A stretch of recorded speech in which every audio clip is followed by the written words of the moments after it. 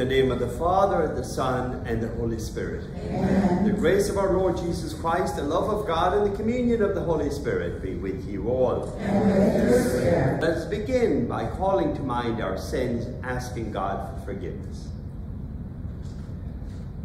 I confess to Almighty God and you, my brothers and sisters, that I have greatly sinned in my thoughts and in my words, in what I have done and what I have failed to do, through my fault, through my most serious fault.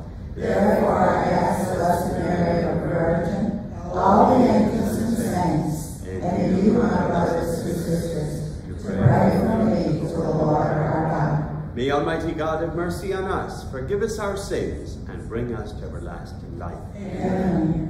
Lord, have mercy. Lord, have mercy. Christ, have mercy. Christ, have mercy. Lord, have mercy. Lord, have mercy. Please bow your heads and pray in silence for the Martin family.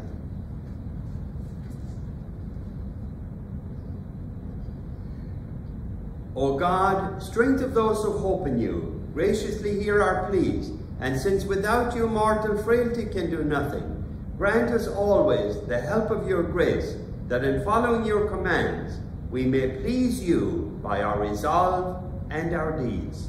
Through our Lord Jesus Christ, your Son, who lives and reigns with you in the unity of the Holy Spirit, one God, forever and ever. Amen. A reading from the letter of St. Paul to the Galatians, 5:1-6. Brothers and sisters, for freedom Christ set us free. So stand firm and do not submit again to the yoke of slavery. It is I, Paul, who am telling you that if you have yourselves circumcised, Christ will be of no benefit to you. Once again, I declare to every man who has himself circumcised that he is bound to observe the entire law. You are separated from Christ, you who are trying to be justified by law. You have fallen from grace, for through the Spirit, by faith, we await the hope of righteousness. For in Christ Jesus, neither circumcision nor uncircumcision counts for anything, but only faith working through love. The word of the Lord. Responsorial hymn 119. Let your mercy come to me, O Lord. Let your mercy come to me, O Lord.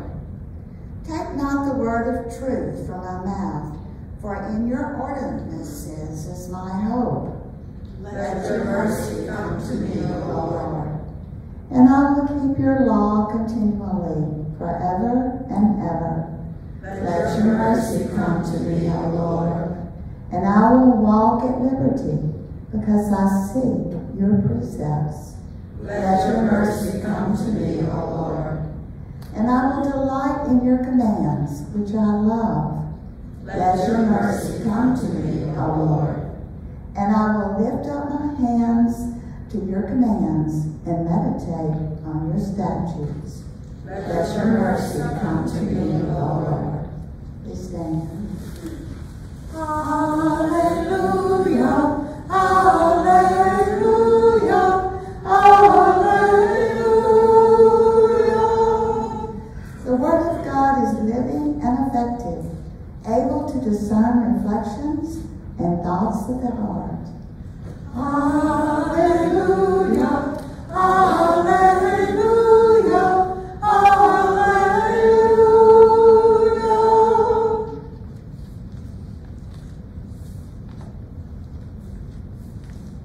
The Lord be with you. And with your spirit. A reading from the Holy Gospel according to Luke. Glory to you, O Lord. After Jesus had spoken, a Pharisee invited him to dine at his house. He entered and reclined at table to eat. The Pharisee was amazed to see that he did not observe the prescribed washing before the meal.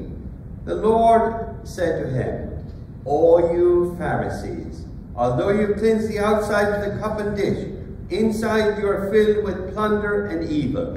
You fools, did not the maker of the outside also make the inside? But as to what is within, give alms, and behold, everything will be clean for you. The Gospel of the Lord. Praise to you, Lord Jesus Christ. Let us pause now and make our own special needs known to God as we pray through Christ our Lord. Amen.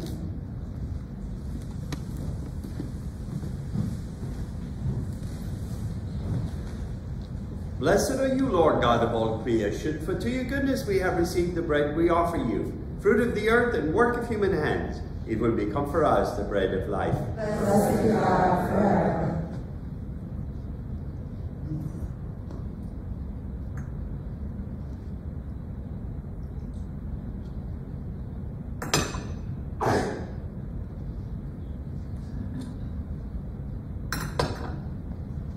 Blessed are you, Lord God of all creation, for through your goodness we have received the wine we offer you, fruit of the vine and work of human hands. It will become our spiritual drink. Blessed be God forever.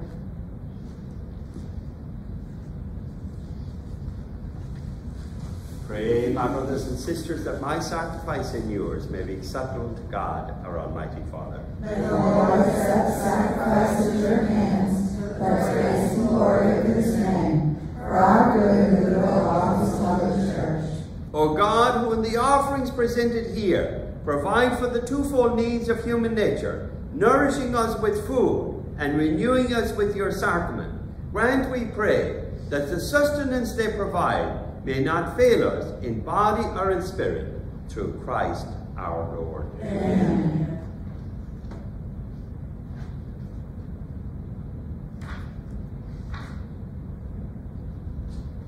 The Lord be with you. And with your spirit. Lift up your hearts. We lift them up to the Lord. Let us give thanks to the Lord our God. It is right and just. It is truly right and just to give you thanks and to raise to you a hymn of glory and praise, O Lord, Father of infinite goodness, for by the word of your Son's gospel you have brought together one church from every people, tongue, and nation, and having filled her with life by the power of your Spirit, you never cease through her to gather the whole human race into one.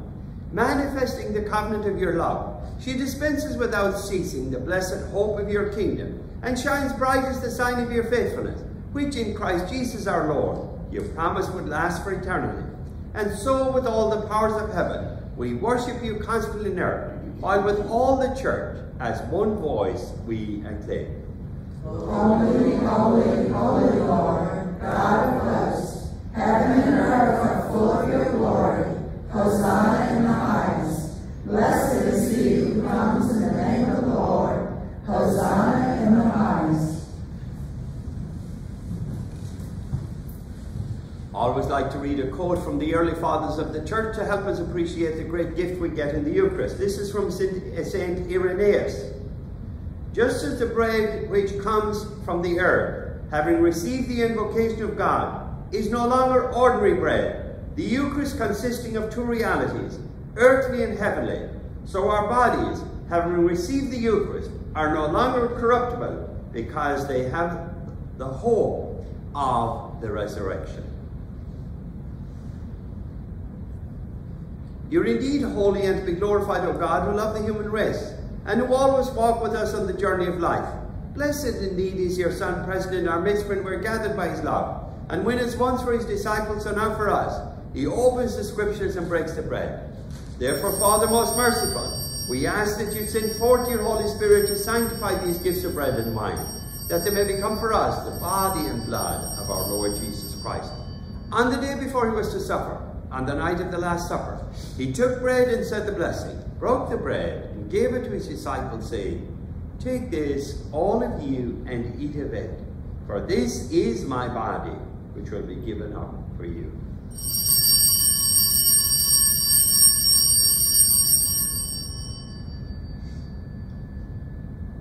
In a similar way, when supper was ended, he took the chalice, gave you thanks, and gave the chalice to his disciples, saying, Take this, all of you, drink from it, for this is the chalice of my blood, the blood of the new and eternal covenant, which will be poured out for you and for many for the forgiveness of sins.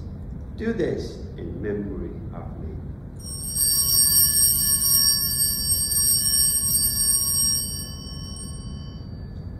The mystery of faith.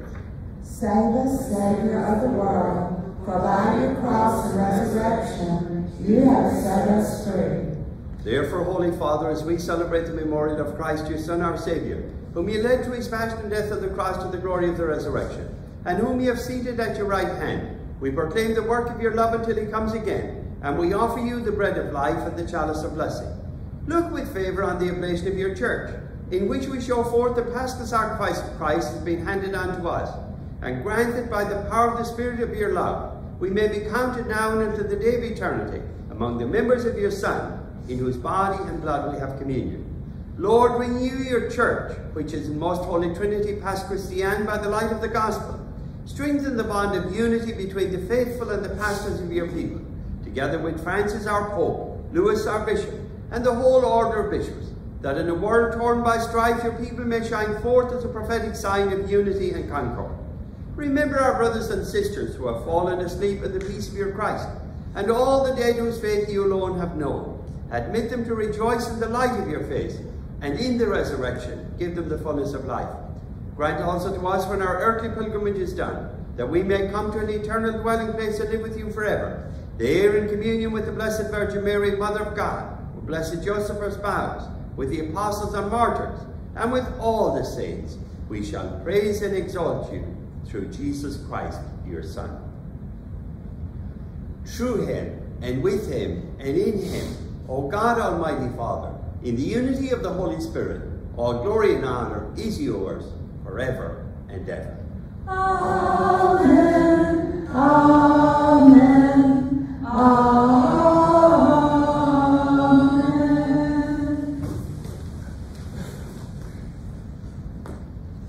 Let us pray with and for each other as we pray the prayer Jesus gave us. Our Father, who art in heaven, hallowed be thy name. Thy kingdom come, thy will be done, on earth as it is in heaven. Give us this day our daily bread, and forgive us our trespasses, as we forgive those who trespass against us. And lead us not into temptation, but deliver us from evil. Deliver us, Lord, we pray, from every evil. Graciously grant peace in our days, that by the help of your mercy we may be always free from sin and safe from all distress, as we await the blessed hope and the coming of our Saviour, Jesus Christ. For the kingdom, power, and glory are yours, now and forever. Lord Jesus Christ, who said to your apostles, peace I leave you, my peace I give you, look not on our sins, but on the faith of your church, and graciously grant her peace and unity, in accordance with your will, who live and reign forever and ever. Amen. The peace of the Lord be with you always. And with your spirit. Let us offer each other the sign of Christ's peace.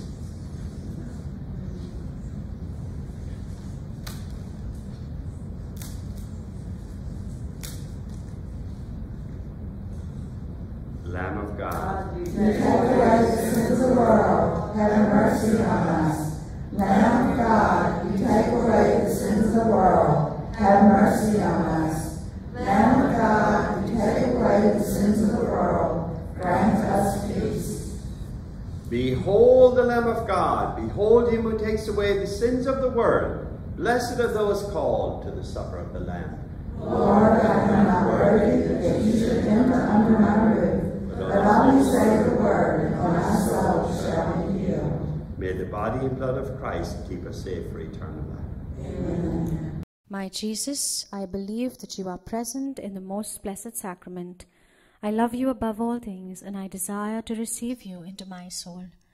Since I cannot now receive you sacramentally, come at least spiritually into my heart. I embrace you as if you were already there, and unite myself wholly to you. Never permit me to be separated from you. Amen. Let us pray. As this reception of your Holy Communion, O Lord, foreshadows the union of the faithful in you, so may it bring about unity in your church, through Christ our Lord. Amen. The Lord be with you. And with your spirit. And may Almighty God bless you, the Father, the Son, and the Holy Spirit. Amen. Thank you all for watching. Thank you for coming. Go in peace, glorifying the Lord by your life. Thanks be to God.